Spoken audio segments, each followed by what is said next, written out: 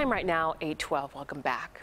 Royal Caribbean Cruise Line says new video proves an Indiana grandfather knew a ship window was open before his granddaughter fell to her death. This surveillance video shows 18-month-old Chloe Weigand running toward an open window aboard the ship in Puerto Rico last July.